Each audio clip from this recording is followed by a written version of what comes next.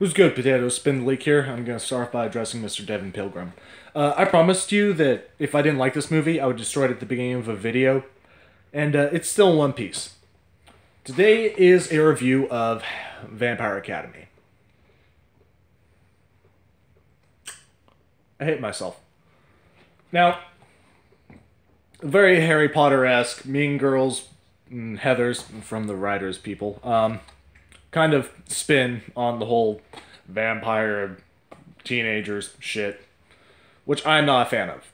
Despise Twilight and all that jazz, and it's stupid. I don't like vampires in general. But this was, I'd say it was fun. Most of it was nonsensical teenage drama, which I fucking despise. The rest of it was pretty incoherent. They made a poor attempt at, like, a monologue from one of the characters that was supposed to be very emotional, but they ended up focusing more on blood puns than anything else.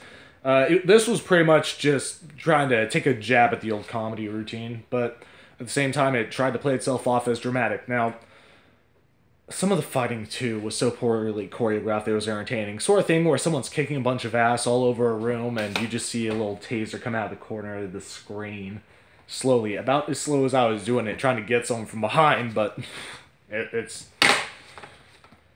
I guess I was entertained by how stupid it was. Rewatchability, I don't want to catch myself watching this again, but at some point I probably will. This was something I'm not proud to say I enjoyed. I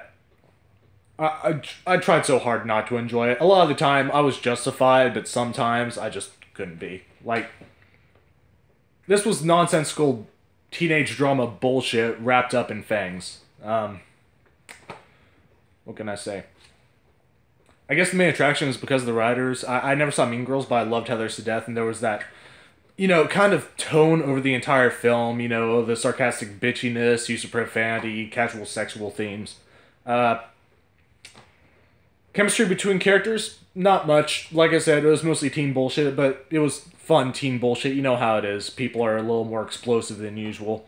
While the plot and effects were somewhat underwhelming, they made up for it just with the personality of the characters. Not much need for cinematography in this film, saw the twist coming. And the ending left me wanting to watch Lord of the Rings. Just the way that they presented it, so I'm probably going to be watching Lord of the Rings for the rest of the night.